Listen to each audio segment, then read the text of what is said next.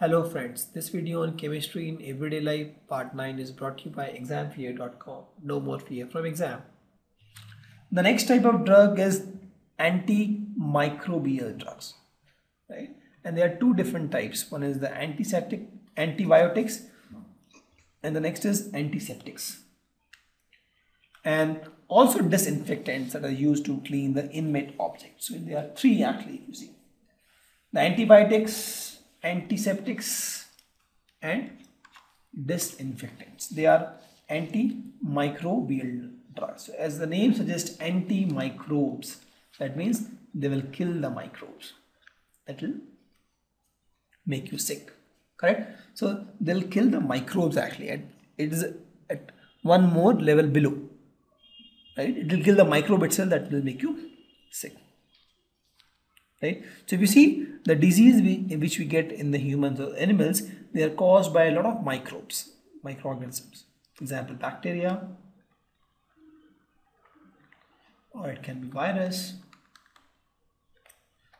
and it can be fungi.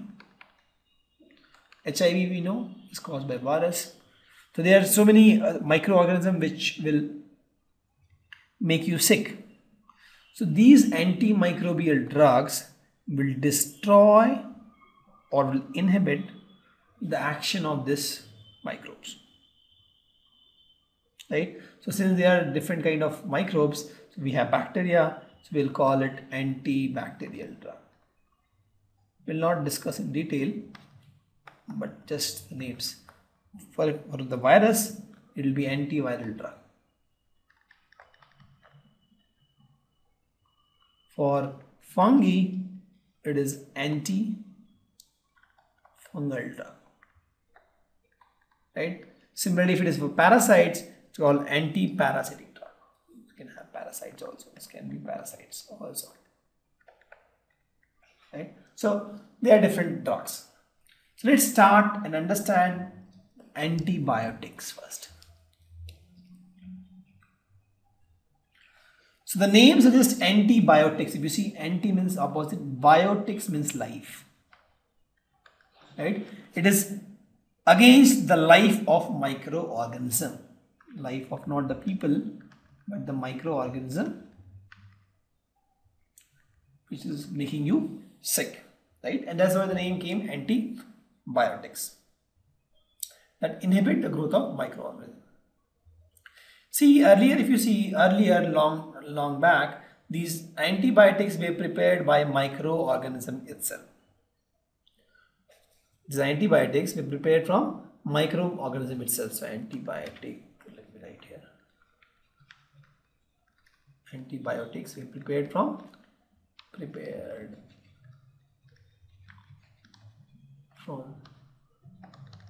microorganisms. Like bacteria or fungi, right? And these antibiotics used to inhibit the growth of microorganisms. But then the synthetic methods were developed, right? Then it is old. Now synthetic methods were developed.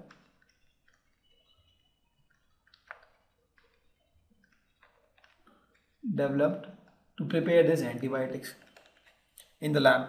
So the new definition came for the antibiotic. The new definition is any substance produced wholly or partially by chemical synthesis which in low concentration inhibits the growth or destroys microorganisms by intervening with their metabolic processes are called antibiotics. Let me repeat. Substance produced wholly or partially by chemical synthesis which on low concentration inhibits the growth or destroys. So there are some critical terms here, that is produced by chemical synthesis wholly or partially. Second is it will inhibit growth of microorganisms.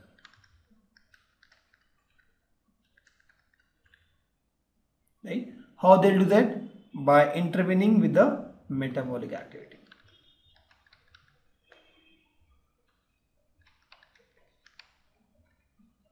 with their metabolic process.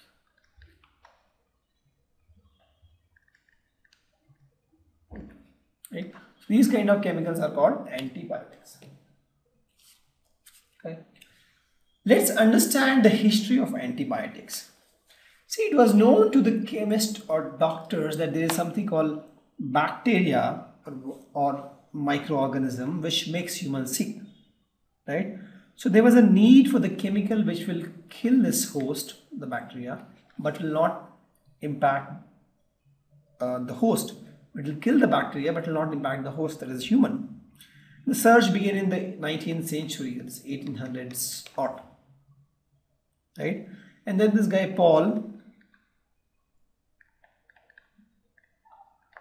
Ehrlich, he was a German bacteriologist. He came with the idea. What he was doing is he was investigating a lot of arsenic based product, arsenic based drugs, you can say. Why?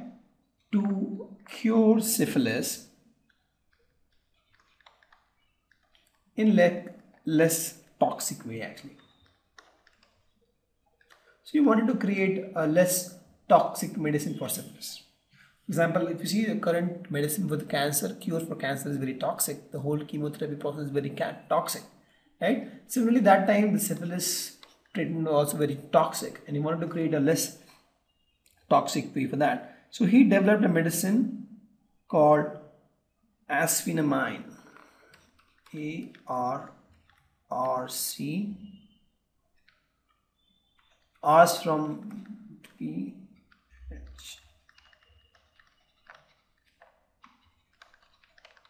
It came from arsenic, asphenamine, correct? Also called salvarsan. This was the medicine he created, and he also got Nobel Prize in 1908. Nobel Prize of Medicine for his work, because it became the first effective treatment of syphilis. So this particular compound, salvarsan or asphenamine, this was toxic, little toxic to human, but it was more toxic to this bacteria. But still, it was not very comfortable for this human. It was little toxic to this human, but still, it was better than the earlier approaches we had to cure syphilis. At the same time, the same guy Paul was also working on the Azo Dyes. And what we found out that the structure of Azo Dyes was similar to salvarsan. So if you see in Azo Dye, this was the AS linkage, arsenic linkage he had in salvarsan, and in Azo Dye he has this nitrogen linkage. You know, arsenic is poisonous. So with this, he also found that some tissues get colored by this dye selectively, right? So selective tissue coloring, that is what he found. So with that, he had a hope that he can found a better compound that can replace this salvarsan, and that is non-toxic to human but toxic to bacteria, right? So he began his search for the compound that is similar to Azo Dye, but it can bind to this bacteria. This bacteria is something which has to be killed. So in 1932, he succeeded. He prepared one effective antibacterial agent, and he called it protonsil. It's a very effective antibacterial agent, which resembles to the earlier compound salvarsan, but it was non-toxic. Correct? This was a compound which was discovered, and this became very famous to cure syphilis. But again, soon after more and more research, it was discovered that the human body will take this protonsil, and this protonsil will be taken by the human body, and it will convert this protonsil actually to a compound called sulfonilamide.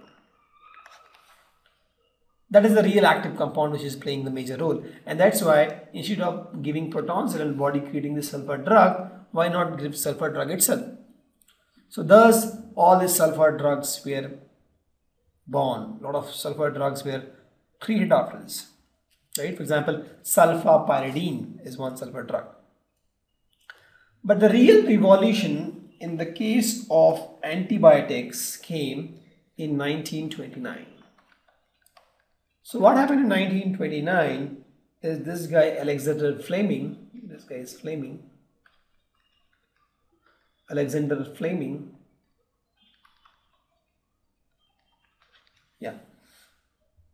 this guy, he founded antibacterial property of penicillin fungus. So he took one penicillin fungus, penicillium fungus, and he founded antibacterial property of this. It took some time. It took almost 13 years for the clinical trials and a lot of things to happen before the drug came into market. But he found that this fungus has antibacterial property. And in fact, he got a Nobel Prize for this, 1945. In fact, he shared this prize with Florey, because both did the independent work on the same penicillin. Right? So that is all the history of antibiotics. Started with this guy Paul. He developed medicine for the syphilis, and then he found that the sulfur drugs are the one which are more effective finally.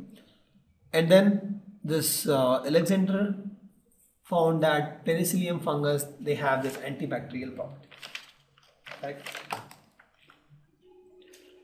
Thank you. Visit examfear.com to watch more videos, attempt free online tests, get free study materials, find tutors and mentors, and much more. Thanks once again.